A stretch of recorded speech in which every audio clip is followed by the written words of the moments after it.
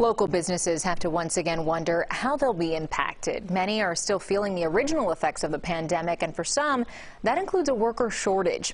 At one popular chain of restaurants in South Florida, not enough workers means robots are now on duty. Let's find out more about that by going live to Kendall, where CBS 4's Joel Waldman is live tonight. Joel.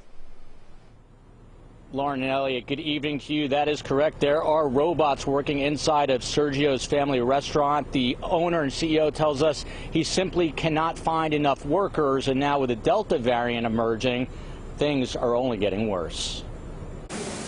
He's graceful, reliable, and more than willing to work overtime. It's so cool. I was so surprised. It's really cool. Astro's slick moves impressing diners at Sergio's Family Restaurant. I've never seen anything like that before. Honestly, it surprised me when it passed by my side. But this robot only has a job because humans don't want it.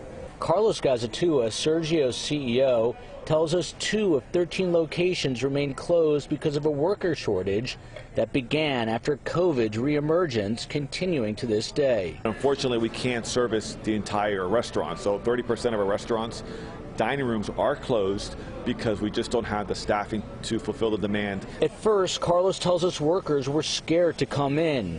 Now, with the Delta variant rearing its ugly head, people are once again skittish. We saw that every month was a new drama, was a new crisis. It was one step forward, 2 steps back, and it looks like this is a perfect example of that, the Delta variant. Nerves remain frayed, especially when you consider the White House just announced 1/3 of all U.S. COVID-19 cases reported in the past week were in just 2 states, Texas and here in Florida. People are very scared about everything that is happening, so I understand. But there's no need to fear the measures New York City plans to take with its so-called vaccine passport to get into restaurants, gyms, and entertainment venues, says the general counsel for the Florida Restaurant and Lodging Association. It is against the law in the state of Florida, and the governor has stated firmly that he will not change his position on that, so we do not expect to see vaccination passport requirements for customers and guests.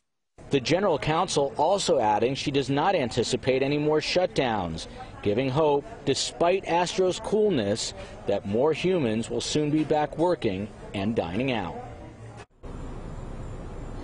Now, Sergio's has 6 robots in total because of the worker shortage. They say they have plans to increase that number, but those 6 alone over the last 30 days have covered more than 1.8 million feet. Reporting live from Kendall, Joel Waldman, CBS 4 News.